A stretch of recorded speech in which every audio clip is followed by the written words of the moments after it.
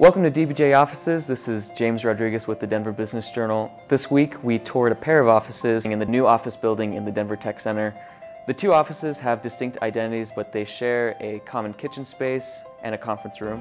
We talked to Matt Robertson and Kristen Tonsager with Clutch Design Studio to walk us through the space.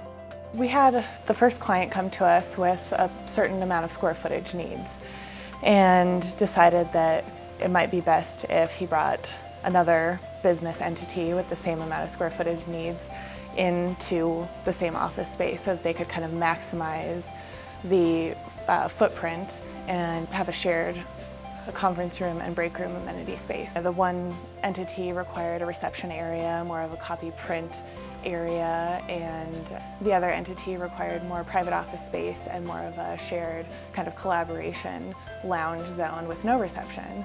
And so just kind of balancing those needs and how their entrances would function up the corridor to make sure that each had its own identity and each its own entrance so that clients from one weren't walking through the space of the other, and that the link in the middle that was kind of behind kind of the initial entry into each space was the shared conference and break room functions. Galena Foundation owners have a strong background in geology and mining and just general, love of Colorado and the mountain topography. And so the space was inspired very much by natural materials. So the stone, the copper metal on the decorative light fixtures, the steel screen, all inspired from those kind of raw natural materials found in those loves of geology and mining.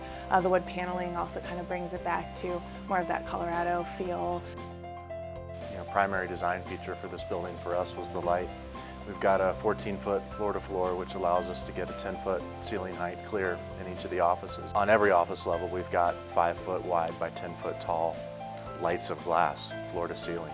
Our owner came to us with about 6 different parts of a geological map. We had originally had the idea that we would put a big geological map on that wall, and then he brought us those maps and we stitched them together to create, this big 10-foot tall by 14-foot long graphic to clad their conference room with. I think everybody has a smile on their face when they look into that conference room and see the map.